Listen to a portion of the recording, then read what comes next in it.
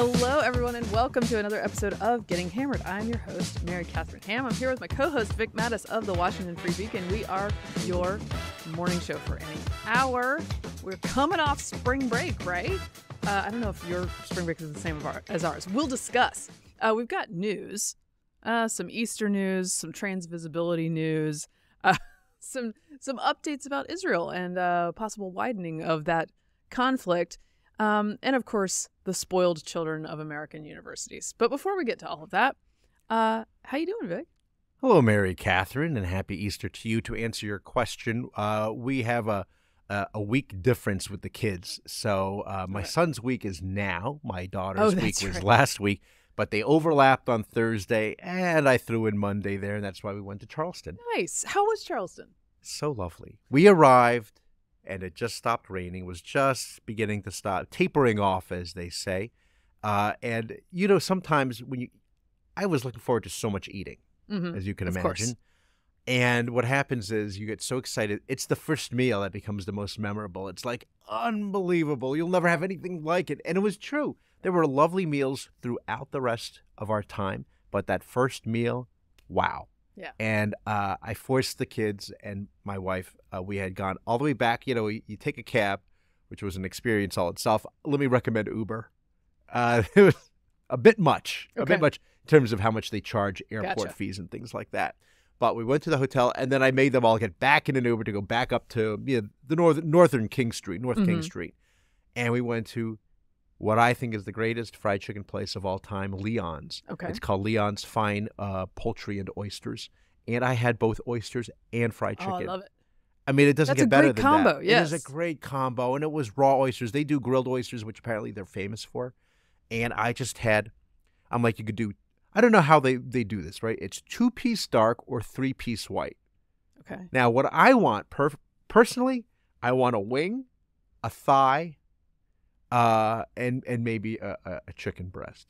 Okay. But I want the wing in there. I don't want a drumstick. I'm not, people love drumstick. That's not my thing. Oh, I like a drumstick. I like it. It has a handle. It does, but it's got all that weird stuff on there, and you're dealing with the various things, and I don't mind the gristle and the cartilage, but I like to get it down to the bone. You get a wing, I can clean that off so easily, and I got that. The flats. The flats. Yes, absolutely. In fact, that's what it said on there. Flats. Good for you. Well, you're from that. I am. Your region.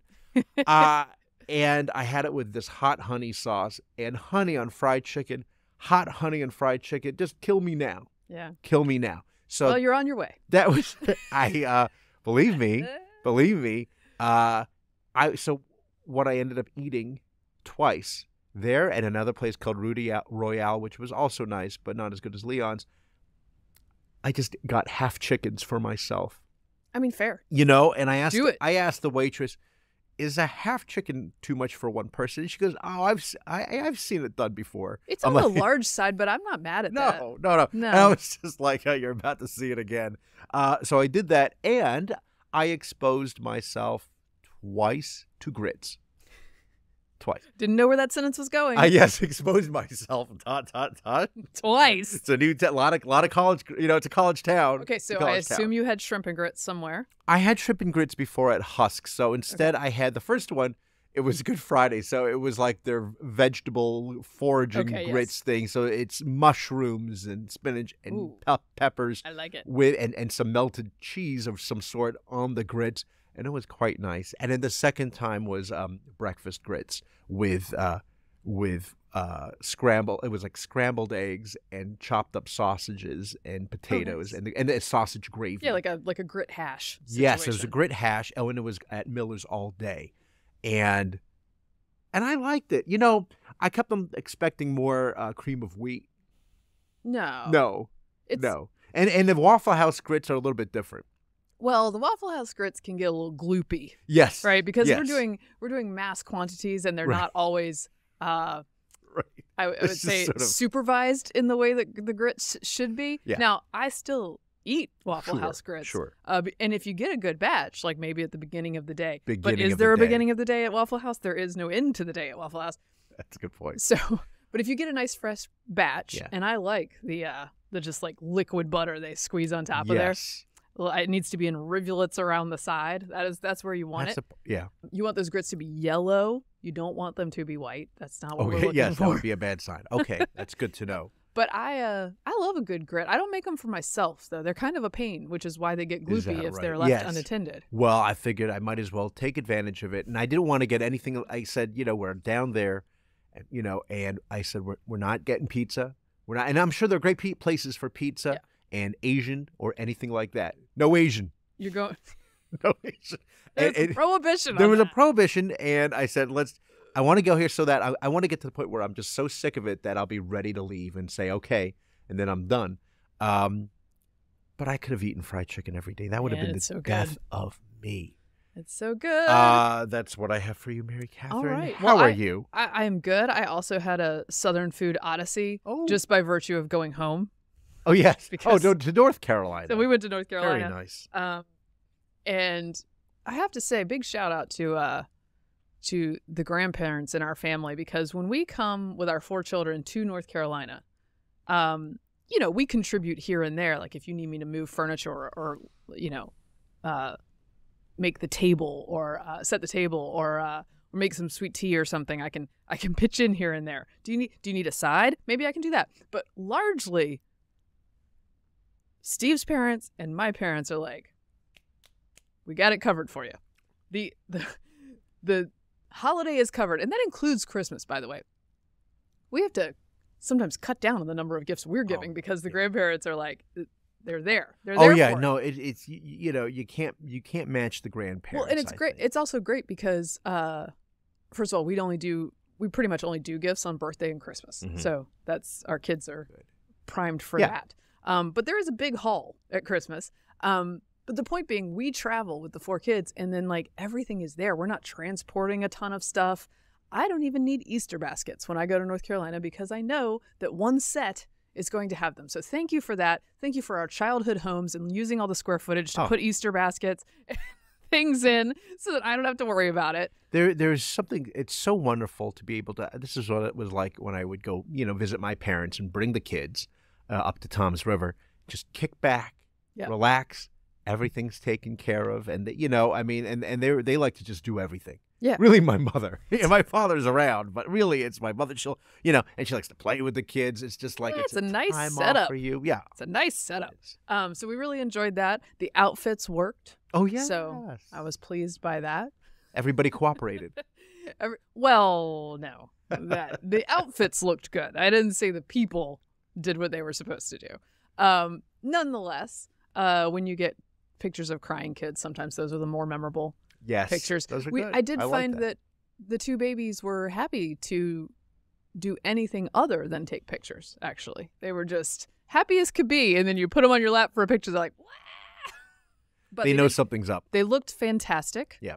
The baby boy in particular, speaking of shout-outs, shout out to him, just over a year old, wearing a fedora that his mother bought him for Easter, with his Velcro boat shoes and his khakis and his sweater vest with a polo under it.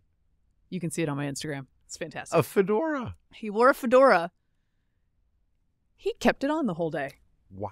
He likes it. He likes the hat on his hat. And there was a wonderful moment where he was sitting with 2 grandpas up at a table in the backyard with his little hat on and his sweater vest, and it looked like just 3 old guys about to play cards.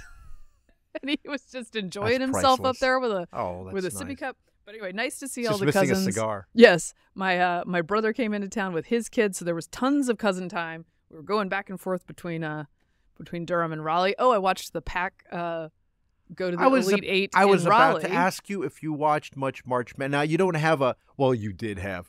Yes. Sorry, my condolences. Oh, it's okay. Well, I can talk through my feelings about this. So I watched with Steve's family. I watched the Pack advance to the Elite Eight, NC State, on earlier in the night on what was that, Friday night, and then I went to Durham, and with my 2 brothers, who I don't get to watch basketball with very often anymore, but was a huge part of my childhood.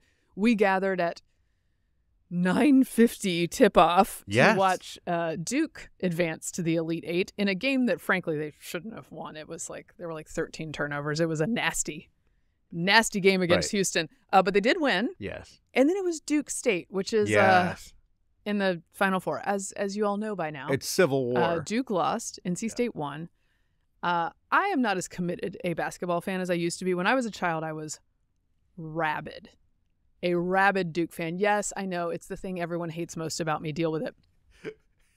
Well, it's particular because you didn't go to Duke, but you adopted it. Well, I was a townie. You were a townie. Yes, of and course. by the way, that counts. I feel like that earns it even harder. Yes. Because right. in Durham, there's especially in the 80s, we had Duke basketball, and Bull Durham, and disproportionate amounts of street crime. So those are the three things. Violent crime. Youth. Those are three hallmarks of Durham when I was a child. And so Duke basketball was the one that I gravitated toward. Thank goodness. And we lived just blocks from campus, so we would see the players around. And at any rate, so I was a huge fan. My brothers remain better fans than I am. But I got to tell you, all the stress comes back when you're watching those March Madness games. I was just fully invested at that moment. However, look, NC State deserved to win that game. They were good. I watched it from our dinner at Rudy Royale, and they really especially in the second half, they dominated. They're good. They look like a team of destiny. Duke was cold for two games straight. I cannot be mad. Now, if it was UNC, as it has been in the past, somewhat traumatically, if it were UNC, no, would I be happy for their fans, even though they're my friends? No, I would not be. But because it's NC State, I am happy for them. It's been since 1983. The cardiac pack. Well, Valvano. Jim Valvano's team. Yeah. That went all the way. And by the way, if you haven't watched the 30 for 30. Oh, goodness. On the cardiac pack, I believe it's called Survive in Advance. Yeah. You should watch it. It's fantastic. It's been since then that they've had a Final Four appearance. So I will be rooting for them to go all the way. Yeah. I'm excited for my friends in North Carolina who have been long-suffering State fans. That's right. And also just a little fun fact about growing up on Tobacco Road.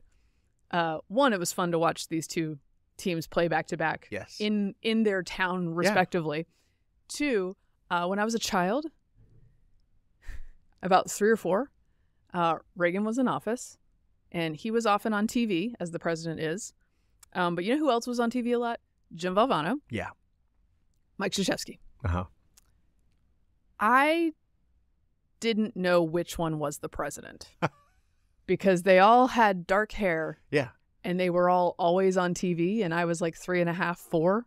And I just knew that they were all three very important in the mid-'80s. Yeah, in your world, very important. Of equal importance. That's right. In the mid-'80s, in Tobacco Road, Jimmy V, Mike Krzyzewski, and Reagan. Now, Dean Smith, I did not get confused because he was gray-haired. Yes. So. Oh yeah, Reagan. Reagan never had white hair. I have more hair than gray hair than Reagan ever did.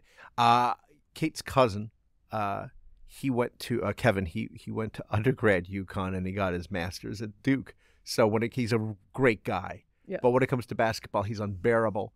And I was gonna joke with him. I didn't get a chance to send him a text. I said, "So after Duke lost, did you just take off the shirt and then underneath it is the UConn shirt?" And he's like. I said, it must be hard to always be winning. It's just always winning. I still have a that's like me with Duke and Georgia. Duke basketball, Georgia football. Just back and forth. I have a 1988 tournament shirt from the 1-point win, Christian Laettner buzzer beater, 79-78. I believe it was 1988 over UConn. Yeah. Still have that sitting in my closet. Can still wear it. Okay. It's the same season where he stepped on a player. Sorry. Didn't bring that up. I believe that was a later season. Oh, it was in a later season. That was That was maybe 2 seasons later. All bunched together with Christian Laettner and me. Okay. If you watch another 30 for 30, I hate Christian Laettner. No, I saw that. It's a very good one. If you watch that, I want all of you to understand, and you'll just hate me more. That documentary is just a highlight reel of the most wonderful moments of my childhood. I'm just like, and the worst for many other people's childhoods. So many other people. Yes. Anyway. Okay, we should talk about the news or something. Yeah, let's do it.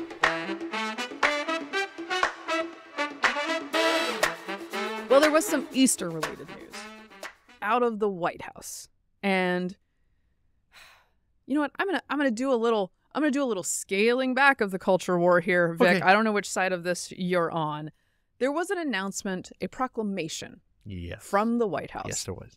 That March 31st was Trans Visibility Day. And given that March 31st is Easter, people got very mad about this. That part's fine. Be mad. And I don't say that in the condescending internet way. Stay mad. No, I don't mean it like that. I mean, like, there's an argument for that. Yeah. But there was a lot of talk about how he had proclaimed it Trans Visibility Day because it was Easter. Oh, right. And I immediately, because I like to test my preconceived notions, I looked up Trans Visibility Day after I caught on that this was a thing. Right. And was like... Because it went wild. It was like wildfire. It did. And I wasn't really online, so I caught it late. But I thought, well, March 31st has been Trans Visibility Day since the time that it was founded, which was like 2014 or so. We can have an argument about whether there should be a Trans Visibility Day. We can have an argument about whether the White House should recognize Trans Visibility Day, particularly when it coincides with Easter. Right. But I do not think that they created Trans Visibility Day as an insult to Easter. What are your thoughts? Yes, that would be inaccurate to say that. And a lot of the people who are outraged, and I get it, by the way, and we'll get to that outrage in a second, were saying, I can't believe that it is now, from this moment on, Easter is now Trans Visibility Day. Easter is like Thanksgiving. It's a different day every year, but even more so because the Lenten season, I mean, it's more stretched out. I mean, and this was a very super early Easter. Yeah. Easter. Normally it's in April, or whatever. So it happens from time to time that it happens to be in March. And so that got into the mix of confusion. The statement that the president releases, though, he talks about he says that he declares, that, March 31st, right? Again, as you mentioned, which has always been, but he says in the year of our Lord, so it's like this extra dig. Well, and everyone's like, oh no. Well, and not just that, the Twitter, this is where I come down on the side of those who are mad. The Twitter post says you are made in the image of God and you're worthy of respect and dignity. On the Transgender Day post, which if you go to the end of that verse, it's male and female, he created them. So it does seem to be a little bit of a... It's yes. And the thing is, it wasn't just, so everyone's like, look, everyone on the left, I should say, but people are saying, Biden didn't do this himself. He doesn't, you have some flunky who does these things. I get it, but he ought to know what's going out, right? Okay. So here's, I think, let me just add a little metric here because I was curious. Yes. The proclamation on Trans Visibility Day is 638 words long. The Easter print release statement is 94 words long. Yeah. Okay. So look, I think that the White House, this administration's White House, let's put Biden's personal feelings aside. Yeah. Do I think this administration's White House and its staff care more about Transgender Visibility Day than Easter and found it sort of thrilling that it landed on the same day this year? Yes, I do. Totally. Yes, totally. I do. By the way, did you see this weird, it wasn't the president's tweet, but it was at Joe Biden, which is his separate campaigning. Okay. So I guess that's the campaign. All right. This is his Easter post. To all those gathering in churches and homes around the world today, happy Easter. May God bless you and keep you. Nothing about Jesus. Nothing about Christians. It's like a weird, do you happen to be in a church today? The construction of it. Yes. The construction of it. Whereas on the White House one, it is more, as we gather with loved ones, we remember Jesus' sacrifice. Is that perhaps because the campaign needs to be as lefty as possible to energize the base? Well, that's the thing. You would think that they'd be, again, really going after, independents, the never Trumpers, the people who wanted Nikki Haley or DeSantis or whoever else. And instead, there seems to be a real heavy emphasis on catering to the needs and desires of the far left, and that tells me that they're very concerned about shoring up that base right now, and that's like they're worried about trying to if they spend any more time trying to capture the center, they're going to lose that left, or they're just not going to show up, which is what you're seeing in polls. Also, I would just say that all campaigns are really vulnerable to being too online. This is a fail of so many campaigns, and Joe Biden's should be careful about that because Transgender Visibility Day, which, by the way, is in addition to Transgender Day of Remembrance, which is in a different month, than Trans Visibility Month, which I think is a different month. Like it. Yeah. And Trans Visibility Year, which is the can whole I year, also just say, visibility is not the problem, Right. guys. That's no. Easter not an is issue. one day, and this is, I think, how Christians feel like, can you just give us this one day? But No, sorry, and the answer it is landed. no. No, and so you had these tweets, from Kamala Harris, Javier Becerra, the Secretary of Health and Human Services. His little video thing or tweet was, thing like, as we think about, our, as he says, our non-binary two-spirit, friends. Right. How many of the two spirits are out there? And so Huge voting block. It's a huge voting block for the two spirits. And I will say, you love to hear it. Yeah. Oh, you gotta love to hear it. Nice. Cardinal Wilton Gregory, or Wilton Cardinal Gregory, if you will, who is the cardinal here of Washington, D.C. And I think that means he's also the archbishop as well. Not a friend of the right. A lot of the serious traditional Catholics do not like him. Right. He's more lefty, loosey-goosey, more Jesuit than Dominican, shall we say. Not that he's either. I'm just saying. He said, and he was on one of the Sunday talk shows, that he called Joe Biden a cafeteria Catholic. Oh, I saw that. We should play some audio of that. There is a phrase that we have used in the past, a cafeteria Catholic. You choose that which is attractive and dismiss that which is challenging. And he's right. And so, I don't often see eye to eye with, Cardinal Gregory, but he's right. And this is something that I believe the late Cardinal O'Connor in New York used to say this as well, which is, you can't pick, it's not the buffet where you just pick and choose what you like. We all do that, and I get it. And Joe Biden is very similarly, people say, well, you can't say that he hates Catholics or the church. He goes to church every Sunday. A lot of people go to church every Sunday. We're not all angels, myself included. And the thing is, all we're doing and all Joe Biden is doing, like lots of folks do, is it's a very natural common human impulse to seek validation. And I've spoken about this before. And just like, please tell me what I'm doing is good. And yes, Biden managed to find a church down the street, just across the river, where they will give him communion. Right. Despite his positions and opinions on abortion or whatever. That's not what it's about. It's supposed to be hard for everybody, myself included. It's not easy.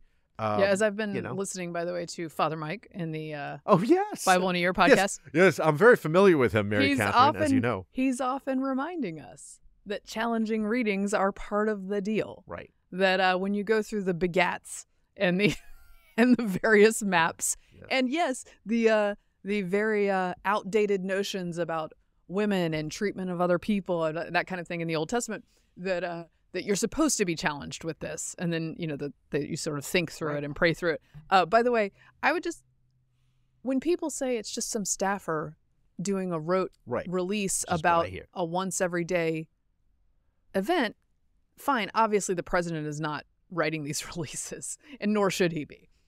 But you're sort of admitting that if indeed Joe Biden is this weekly attending, very devout Catholic, right, the thing that his White House is reflecting to the public is not that. They're reflecting that his priority is something else. Because the other tweet from POTUS, and this is the White House account, on Easter Sunday, was in honor of Cesar Chavez. Oh. And it was longer than the Easter Post, too. It's like a lot of things, like several things seem to come before this other very important thing. Other thing. So which a lot of people celebrate. People are not crazy to see that when they see 638 words for Transgender Awareness Day or Visibility Day and 94 for Easter. By the way, speaking of Cesar Chavez, a friend of ours worked for him many, many years ago. And when he was of that persuasion of the left. But he said that having gotten to work along with Cesar Chavez, that he was actually fiercely anti illegal Illegal immigrant. yes. So I have heard. Is that part airbrushed a bit? Yeah, I really. Yeah. Yes, yeah. All right. So that being we've de-escalated a bit in the I think. in the culture war. Yeah. But do I think those staffers loved that it fell on Easter? Yes. Oh. Yes, I do. If I could imagine that, yes. And do I think this is a shift culturally?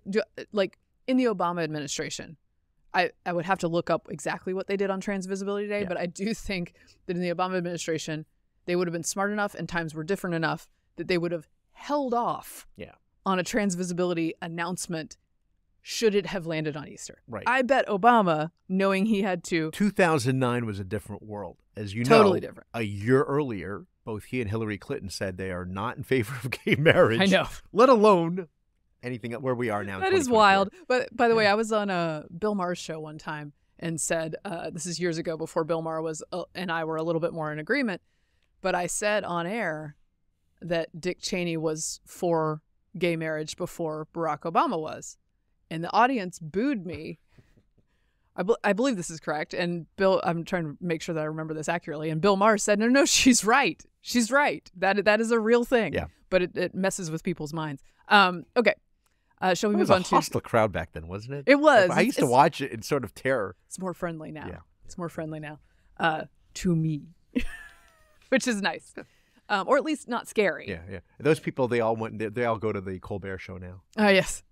All right. Well, let's move on to some news from the Middle East. Oh, yeah. All right. So this is the Wall Street Journal reporting Syria and Iran accused Israel of a missile attack on an Iranian diplomatic building in Damascus that killed a senior Iranian general in a potential escalation of a shadow war between Israel and Iran that has intensified during the war on Gaza. Well, it ain't that shadow because everyone knows that Iran is funding everyone on every side of it. The proxy war. Right, on every side of Israel, particularly Hezbollah in Lebanon to the north and Hamas in Gaza to the south. Iranian state media said the attack on Monday killed a senior leader in the elite Quds force of Iran's Islamic Revolutionary Guard Corps, IRGC, you'll see them referred to as, which oversees Tehran's network of militia allies throughout the region. This is important. The commander, General Mohammad Reza Zahedi, managed Iranian paramilitary operations in Syria and Lebanon, according to the Iranian state media and U.S. officials. 7 other people were killed, members of the Revolutionary Guard as well. Here's the Israeli military's chief spokesman, Rear Admiral Daniel Hagari. We are focused on the war goals, and we will continue to do anything that contributes to achieving those goals. A pointed non-denial on this, but it's important that it's the guy in charge of Lebanon. Yes, exactly. That's what they're trying to head off here. So, yes, exactly. So, we can sometimes forget that Israel's dealing with threats on multiple fronts. Yes. It's not just Gaza, and they're right there. They're on the cusp of, ending Hamas's rule by going into Rafah, right, if they do that. But there's a whole other northern border they have to worry about. And they go after this guy who was, the Hezbollah. He's a Hezbollah, Quds Force, Iranian IRGC bigwig, right, Zahedi. And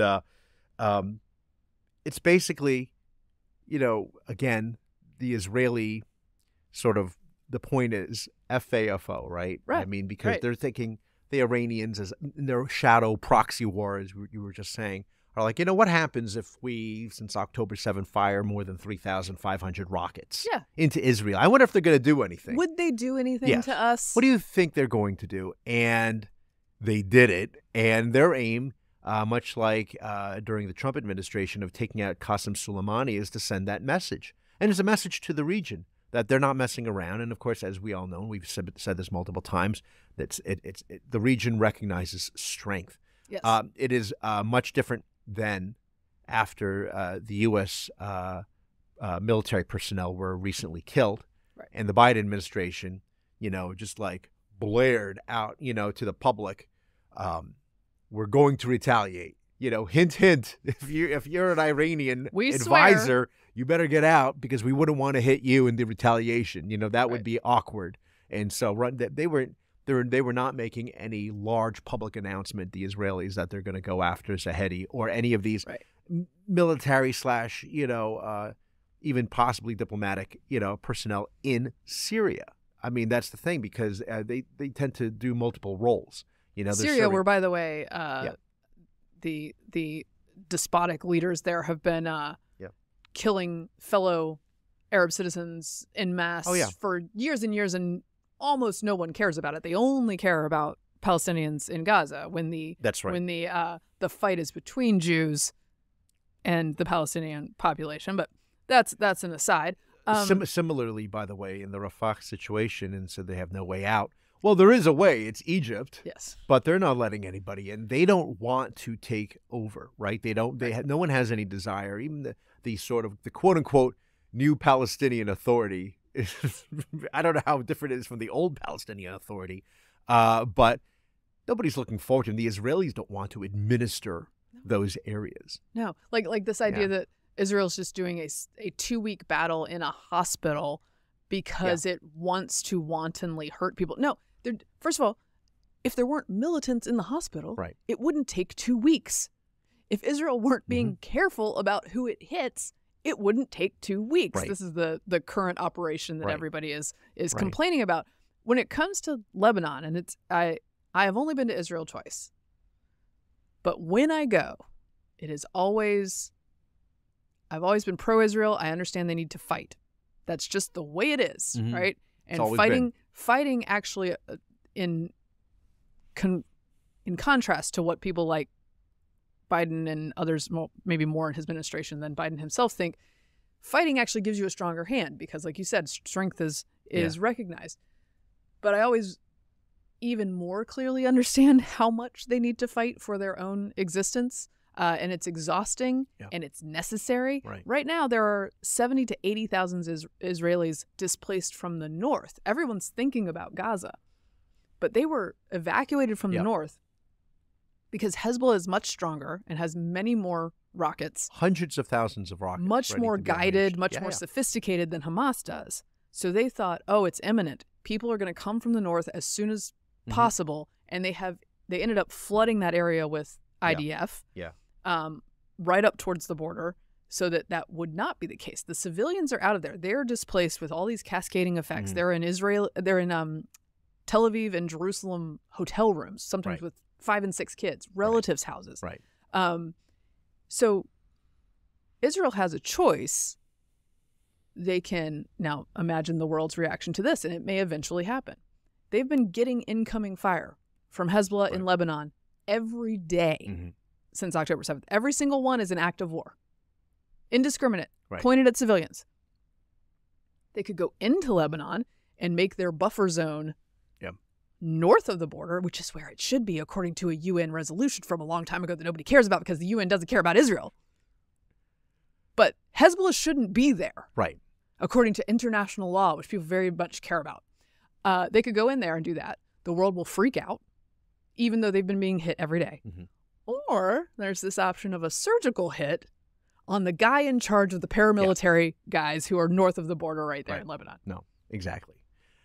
You mentioned Al-Shifa Hospital, and I believe the IDF, they said that they've captured or killed at least 700 terrorists who are hiding there. And the other thing is, I saw an article about concern about U.S. sharing too much intelligence with the Israelis. I wouldn't want to do that. So, No, I don't. There was a story out this week that the White House is going to have some meeting with top Israeli military officials about other options other than going into Rafah. And it's like, is the other option just losing? Like, what's the other option? No, again, there is no option of leaving Hamas in place. No. That's a real problem. And of course, the situation with the hostages, because if you anytime you're going to stall, it gives them more time to regroup, rearm. That's what we're talking about. Put more civilians in front of them. This thing could end today if Hamas just says, we surrender and here are your hostages that we took on October 7th. Yeah, and strangely, no one ever calls for that, even though one's a 1-year-old and one's a 4-year-old. So. Babies. You mentioned Fetterman as well. Oh, yes. I did want to mention Related to this. That Fetterman's... Senator John Fetterman. He's apparently lost several top communications staffers who've resigned to pursue more liberal positions as the Democrat combats anger from progressives over his pro-Israel stance. This is Daily Mail. Top staffers for Democrat John Fetterman are leaving his office for more progressive jobs. The everyman Democrat who loves Carhartt hoodies and donning a disheveled goatee has staunchly supported Israel's war on Hamas and denounced calls for a ceasefire. Okay, so Joe Calvello, Fetterman's longtime communications director who helped him navigate a tumultuous Senate race working on the campaign, navigate means lied to everybody about his health state, left to work with liberal Chicago Mayor Brandon Johnson earlier this month. Oh, what a move. Mayor Johnson is a true progressive who is ruining his city. I'm sorry, that's not what it says. Who is committed to fighting for the working people and families of the city of Chicago. Nick Gavio, Fetterman's deputy communications director, who started with his campaign, will leave the office at the end of the month to work for the Working Families Party. Yes, also known as the Socialist Working Families Party. And Emma Mustian, who served in Fetterman's office as a press and digital aide, also left the office to work for Senator Bob Casey's reelection bid. That's not as much of a move for progressivism because Casey's like he's just a quiet version. Yes. Well, this is good for Dave McCormick's campaign to point out that they have this insane lefty over there over in the Casey campaign. True. I love how they all landed somewhere. Like there's not somebody who resigned and said and is looking for new opportunities. They're all somewhere, and it's all to the left. You mentioned Brandon Johnson, the mayor of Chicago. Doing a banging job. I mean, that's a move, man. Yeah. But I'll say this when I heard that. When they're morally backwards, they're really morally backwards. All in. I thought, well, okay, I guess that means that there are openings for John Fetterman now, and maybe and he don't need a communications director. He's been doing just fine. Yeah. He's been doing just fine on his own. Loud and clear. You know who could use a communications director? The idiotic students at Vanderbilt University who did a sit-in. So they occupied one of the administration buildings at Vanderbilt because of a fight with the administration over whether they could have a vote on divestments from Israel. Anyway, it's that's a big thing now is to tell your university to stop investing in yes. So they have to divest from Israel and have nothing to do with it whatsoever. Just the only liberal democracy with gay people living freely in the Middle East, but whatever. Not important to college students. So they do like a 21-hour sit-in at the administration building, and these children who are actually adults, but let's call them children because they're acting like children, had this to say after they were arrested, which good on Vanderbilt. Yes. For doing so. You need to disincentivize this behavior. They can have a protest, but they don't get to take over buildings and ruin everyone else's experience. No, this is campus. Like the late 60s at Columbia University or whatever. By the way, I saw that University of Michigan also punished 70s. Students who, pro-Hamas, pro-Palestine students who interrupted the honors convocation at University of Michigan, and they punished them by telling them they will not be allowed in that building for their own graduation ceremonies. So, F.A.F.O. Yeah, okay? Once again. But you have to punish people for this because it's not free speech to interrupt everyone else's stuff. Right. Okay. But let me just play you a little bit. There was a lot of drama at the actual sit-in. Oh, yeah. But let's hear the debrief from one of these students about what it was like to be there. Water delivered to us. They deprived us of the right to using the restroom. They deprived us of medical care when some of our students needed it. And in essence, they tried to break us. They tried to break our bodies. They tried to break our spirits. They broke my voice a little bit, clearly. But they're not going to manage because they all think like individuals, and we're thinking as a collective, and we're thinking of everybody here, and we do this, and we're thinking of everybody in Gaza when we do this because we care about each other and we care about protecting each other. All right, the whole deal. Kafia. Yeah, why the mask? A mask in public. Are they worried about getting COVID? It's just part of, it's a starter pack for being a liberal on campus. You have a keffiyeh and the mask. Have a mask. Yeah. But your K90. Okay, 21 hours. You forced yourself into an administration building. And then your demand is that they feed and clothe and give you medical care while you're there inside the building that you're not supposed to be in. Right. It's wild. There's another video clip, by the way, of some of these protesters heckling a security guard. Yes. You saw that because he happens to be black. Yes. And trying to shame him for, working for the man. Yeah, I'll play. I can play a little bit of that one. And the police officers are standing by like puppets. Shame on you! Puppets! Even Jack. AK. Yeah. Who wants to reach? Not Jack. You're protecting a terrible Jack, man. too. I hope you know that. You're protecting a terrible man. And a coward, too. And a coward, an absolute coward, who is aiding and abetting an actual genocide. 32,000 people. 30,000 people are being killed, sir. That's what you're protecting. Show your compassion. Show your morality. What if it was your kids? Would you It will care? be your kids. It will be our kids. You think he's gonna protect you? This Is a job worth it, sir? Is a job worth it? And you're black, Sword. We're already dealing with this. You can stand there. 32,000 dead, and you don't care. You could stand with us right now and be on the right side of history. But you won't. Shame on you! Shame on you! Shame!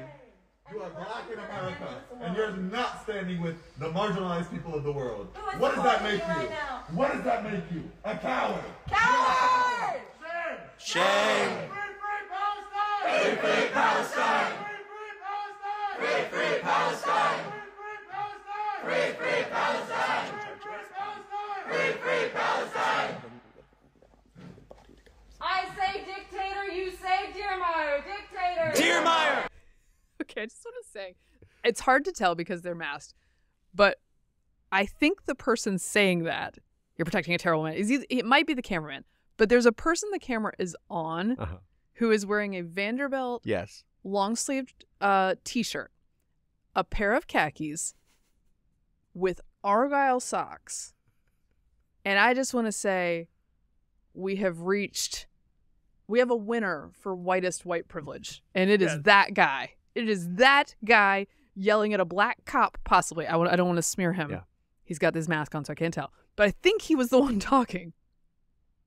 It's ridiculous. These people are ridiculous. There was another female student reported on by, this is Steve McGuire, by the way, who's reporting all of this from Vanderbilt. And then Susie Weiss wrote at the Free Press about one woman who called 911 from this sit-in to tell them that her emergency was that if she got up and left this facility, she would be arrested. However, she had a tampon in and she might get toxic shock syndrome if it were not changed promptly. It's time to pull the plug on this protest. I haven't heard so much fuss about a tampon since like early middle school. I mean, this is like, and again, these are supposed to be adults. Yes. Think it through before you go to the sit-in. No one is obligated to give you medical care and food.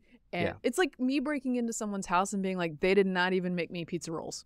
Right. It's again, the privilege Injustice. thing is really it's quite remarkable what they expect. You know, they're the sense of entitlement, including when it comes to protests. This is not storming. This is not the ramparts and like at the end of Les Miserables, Right. you know, where they're just. Whatever happened to protest is supposed to make people uncomfortable. Yeah. Y'all don't have to be uncomfortable? Yeah. No. Apparently not. No, I that would be like me doing a hunger strike, which is just a couple of snacks in between, maybe skipping breakfast, but it's not lunch. I mean, that would be crazy. They did. Remember the Texas progressive congressman who did a hunger strike for like 9 hours, and I was like, that's just that's a small intermittent fast. Yes, he had the aide with him with the bottled water and the look on his face. I believe he had a compress on his head. Yes, Woof. like and he had the finger pulse thing to check your same vibe. You got to check check the pulse. Same vibe. Yeah. By the way, Jamie Raskin was speaking at the University of Maryland, and he was shouted down. Jamie Raskin, because he's such a rabid right-winger. Right. Well, and he was somewhat ironically talking about democracy, autocracy, and the threat to reason in the 21st century. I would argue that his hecklers are part of the threat to reason, but probably not who he was referencing in this speech. But the most crazy part about this is this is the quote from the president of the university. Daryl Pines stepped in. He terminated the lecture early. Yeah. So he cuts off the actual speaker. He says he came here to speak about where our democracy is going in our country. What you saw play out actually was democracy and free speech and academic freedom. From our perspective as a university, there are difficult conversations that we should be having. That's not a conversation. No. I'm no Raskin fan, but if I were there, I would be arguing for his ability to have his say so I could then ask him a tough question or two. Right. What's being implied here is that you saw it play out, and freedom of speech won by the people who forced themselves, violently or otherwise, verbally, physically, whatever, and bully their way, to dominate this conversation, and the other side loses. When the president says that you're watching this play out, yes, you're watching it play out and die. Yeah. That's what you're watching it. Democracy died in this talk. It was terrible. So then the congressman, for his part, says, I'm not really opposed to heckling, but it seems like heckling today is all about drowning out the speaker, and that's totally antithetical to the spirit of free expression. I agree with him, although I think he's confused about the definition of heckling. Yeah. Because heckling is an aggressive attempt to disrupt the speaker, which is what is happening here. So I'm not sure how you're opposed to heckling. In his mind, the occasional boo. I guess, you suck. He's pro heckling, but not pro. Not let's shut it down. Disruptive heckling. Okay. Right. And I think both of these men are misunderstanding the basics of this. These people will never be placated. Right. Because they're also going after AOC. Oh yeah. Because she's not against Israel enough. Yeah. So I mean, I don't know what the other option is. No, this is just their This is just their raison d'etre, right? This is like, as humans, this is what they are called to do. And I don't mean that in like, we're just doing the right thing as humans. I mean, this is all they do. Right. They can't see past it. They don't have a plan No. for fixing anything. Right. It's just the disruption and the protest culture. And in some cases, when you see it on TV, I mean, again, you have to remind yourself that there's a good, hopefully, majority of Americans who feel that Israel has a right to defend itself and do what it needs to do in order to never have this happen again, right?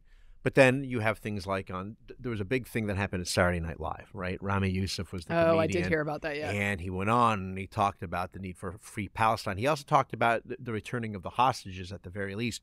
But then... well, that's a nice nod to that. I'll yes, take it. I'll take it. The bar is on the ground. But, then people, took that and ran and showed a clip of it, like Trita Parsi did, and saying, notice this sustained, thunderous applause for 10 seconds for free Palestine.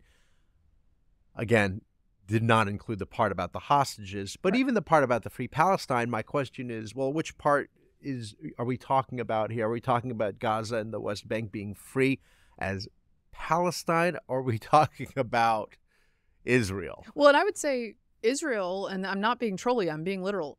Israel is doing the first part, which is freeing Palestinians from Hamas. From Hamas, right. They're going to free from Hamas. Whatever steps happen after that is going to some degree be in the hands of those who are not Hamas. I understand that many of those people did not elect Hamas because they were children when Hamas was voted into power. But there is a part where, like, having the terrorists in charge of this area does not allow for ever being free. And I would argue the international community never wants them to actually be free, because they enable exactly the behavior that prevents two states living side by side, because that's not actually what they want. Right. Either the international community or in these the folks. charter, which they keep on, I don't know, ignoring or forgetting. Yeah. All right. So academic culture, doing great. Not great. You're doing great. Doing great, guys. I will just big props to Vanderbilt and Michigan for actually punishing students. Right. For going beyond and free again, speech, because you got to do that. And again, going back to John Fetterman, continued props to him. Ah, yes. It's funny, we get so used to seeing candidates, or we complain about candidates who campaign from the center and then they move to the left. Right. This one pulled the opposite. It's a real switcheroo. It's a different kind of I mean, switcheroo. relatively speaking, he's not the second coming of Ted Cruz. I get it, but it's but it's quite striking. And I would say the thing about October 7th is, as I don't know whose quote this is, but someone said it's the easiest moral test of my time, and to watch so many people fail it has been discouraging. Yeah. And I would imagine that's probably Fetterman's in the same boat as I am, right? Where he's like, this is obviously the correct place to be on this. And his communications directors are like, no, it's not. Okay. Yeah. The New York Times is, now it can be tolding again. Oh, yeah. happy New York Times saying things that you said 4 years ago and acting like it's news day to all who celebrate. And Vic and I celebrate Yeah, does this frequently. Does this qualify as the now it can be told? I get. Yeah, I think so. This is let's call it our We Were Right Visibility Day. Yes. That's what this is. Why school absences have exploded almost everywhere. Subhead: the pandemic changed families' lives and the culture of education. Our relationship with school became optional. The pandemic did not change that relationship. Pandemic policies changed that relationship. Messaging from the New York Times changed that relationship. Right. Fudging of science from the New York Times' health reporter changed that. Yeah. It was not the one who replaced the old one. Yeah, it was not merely the pandemic. And by the way, when the odd person, including David Leonhardt, who was often late but more correct and less late than others, better late than never, pointed out that much of this messaging was wrong and was messing with children and hurting them, he would get pilloried for saying it even months and months after the fact, years after the fact. But here we are. So I'm just going to read some of this story. Please. This thoroughly depressing story, which will reveal to you the things that Vic and I and most of our listeners, because we are rational normies, knew 4 years ago. In Anchorage, affluent families set off on ski trips and other lengthy vacations with the assumption that their children can keep up with work online. In a working-class pocket of Michigan, school administrators have tried almost everything, including Pajama Day, to boost student attendance. And across the country, students with heightened anxiety are opting to stay home rather than face the classroom. In the 4 years since the pandemic closed schools, U.S. education has struggled to recover on a number of fronts, from learning loss to enrollment to student behavior. Wouldn't you know it? But perhaps no issue has been as stubborn and pervasive as a sharp increase in student absenteeism, a problem that cuts across demographics and has continued long after schools reopened. Nationally, an estimated 26% of public school students were considered chronically absent last year, up from 15% before the pandemic. This is recent data from 40 states and Washington, D.C., compiled by the American Enterprise Institute. Chronic absence is typically defined as missing at least 10% of the school year, or about 18 days for any reason. You know who chimed in on this? Randy Weingarten. Oh, boy. As New York Times shows here, our schools are seeing a rise in chronic absenteeism rates. This is the result of many factors. Yes. And it's why AFT Union has been working to bring hashtag real solutions to our communities. This was the foundation of our Passion Meets Purpose conference. Shut up. Passion Meets Purpose. STFU, Randy Weingarten, because you were the person who perhaps more loudly than anyone else told the American people that school was non-essential. Yeah. Being in a school was non-essential. That was your position. Yeah. And here we have the fruits of that position. Well, I think she would say that she was not a doctor, she was not a scientist, but she turned to our health experts for guidance. And then you have Dr. F.A.F.O, who says, I'm not a policymaker. I don't make these decisions. I'm just doing the science part of it, but I don't actually tell people shut down the schools. They're just taking my advice. Right. Nobody actually is to blame then, as you can see. No, it's so neat. They note, to be fair, that places that reopened quickly during the pandemic also have seen increases in absenteeism. I would argue partly that is because the national messaging was you don't have to be in a school building. Right. That was the message. You see that in schools and you see that at work. Yeah. A lot of people, I'm going to work from home today. Right. Which is, okay, fine. If you're a senior staffer, fine. That's cool. Looking at myself. But the he's going to be working from Charleston from here on out. That would be great. But for everybody else, especially a lot of the young kids who come in, they think it's normal to work remotely, and it's not. But they don't know that because they went through part of their college was remote. You know, so I get that you have to sort of explain that it's a different world, and that we're in the olden days people came to work 5 days a week. Yeah. So that's the first thing. On one hand, flexibility can be great for workers. Right. And sometimes can be great for families if they're equipped to keep their kids up to date, blah, blah, blah. But this thing where we pretend like all of this wasn't obvious when school closures started is insane. So this is Katie Rosenbaum, a psychologist and associate research professor with the Center for Child and Family Policy at Duke University, says our relationship with school became optional. And the New York Times follows on, the habit of daily attendance and many families' trust was severed when schools shuttered in spring 2020. Even after schools reopened, things hardly snapped back to normal. Districts offered remote options, required COVID-19 quarantines, and relaxed policies around attendance and grading. Yeah. All the things they told us wouldn't matter, Vic. That's right. They worked really hard at pushing that message, by the way. Yes. And that, and you know, the teachers and these, you know, how courageous they were from teaching from home, I guess, you know, doing the Zooms. And again, we say this all the time, but you know, the kids, they didn't even have to have their, you know, their videos on, and God bless the teachers that really try to insist on turning your video on so they can see all the faces.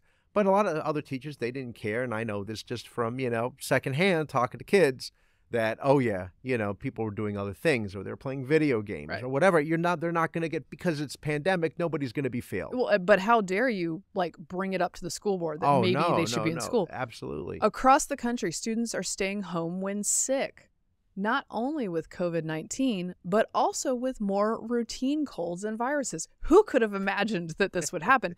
And more students are struggling with their mental health. One reason for increased absenteeism in Mason, Ohio, an affluent suburb of Cincinnati, said Tracy Carson, a district spokeswoman. Because many parents can work remotely, their children can also stay home. So they're working together. Right. And the absenteeism is making catching up obviously much harder. But all of this is a problem of their own making. Right. And when anyone suggested fixing the problem in 2020 and 2021, they were lambasted, shouted down, or censored. So we got a lot to do here. There was already a problem with the you know, this younger generation. Let's call it Gen Z Alpha. Right. As my daughter explains, there's a difference now. But that Jonathan Haidt book that is now out. Yes. I believe it's Our Anxious Age. Is that what it's called? Anxious Generation. Our Anxious Generation. They talk about it began with the smartphone, you know, and certainly adults, we're all addicted to it. And our work follows us everywhere we go now, you know, and I talk about the benefits of, you know, having a smartphone, because when you're standing in line in the old days, you just stood there. You know, now you can read, unless you brought the paper with you. Yeah. But not everybody brings a paper stand. You don't know where you're going to be standing in line. So you're always checking but the flip side is, of course, that you're never not working. Right. But for kids, the experience was much different. And the creation of these apps made things worse. And we're talking about, you know, TikTok and Snap and you name it. And so you're seeing this uptick in Snapchat. Don't go all boomer on us. Oh, Snap. Oh, it's not Snap. What's Snap? Isn't that the same? Is there a Snap? My daughter explained. Our much younger producers looking at us and saying, no, there's not a Snap. My daughter explained what the streak is, though. There's a streak, which is when you go snapping. Jennifer's nodding. Okay. Go back and forth, back and forth, back and forth, and see how long you can. Oh, my gosh, we had the streak going for like 2-3 months. We're just going back and forth on Snap. Are you doing anything else, or is it just this? You know, I mean, enough with the phone. Look around, you know. And I told this is to the boomer we segment of our podcast. I told my daughter, I said, look around. I said, you know, appreciate, you know, she didn't go with me and my son to Fort Sumter, fine, but you know, but on the other hand, and I told my son, I said, don't take everything so seriously. It's not the end of the world. Appreciate these clothes on King Street, you know. Right. But no, didn't listen to me either. No, but it is, you know, I mean, these increases in depression and shaming, self-harm, suicide, and then on top of that, pandemic policies. Yeah. So, I mean, it's a serious problem, and I don't know how we get ourselves out of it. Teacher absences have also increased. That's sort of an aside in here, but I'd like to know more about exactly how much, because that's interesting. I appreciate new studies coming out, though. I mean, yes, people are studying it. We're getting to the bottom of this. I'm going to note right before we close off, because I got to run. Oh, but did you see there's a new push for from Republicans to name Dulles after Donald Trump? Oh, to which I say the libs should probably let this one go. Yeah. It's the Bidenomics of airports. Yeah, you know, it's funny because it's like Reagan Airport. Reagan hated D.C. Yeah. The idea that he has a statue in front of, you know, Terminal 1, like being happy. He was never happy to be here. I must give a call out to Matt Klein, who I was walking last night into my supermarket, and he just went right up to me and said, "Are you Vic Mattis?" Wow. And I stopped and thought, should I say yes or no? I don't know. Look at this famous guy. I took a chance. And I said yes, and he said he was a big fan since your days at the Federalist. Oh, how Mary nice. Catherine, I'm All sorry right. about that. So through that, loves the show, loves the drinking episodes. Thanks I told for him listening. it's a lot of work. But thank you for listening. That wraps up this episode of Getting Hammered. Remember, you can subscribe to us on iTunes, Google Play, YouTube. You can follow me on Twitter at Victorino Mattis. I'm at MK Hammer on Twitter, at MK Hammer Time on Instagram, at Getting Hammered Podcast on Instagram or YouTube. You can follow us there. Thanks for getting hammered responsibly. This has been a Nebulous Media Podcast. Boom.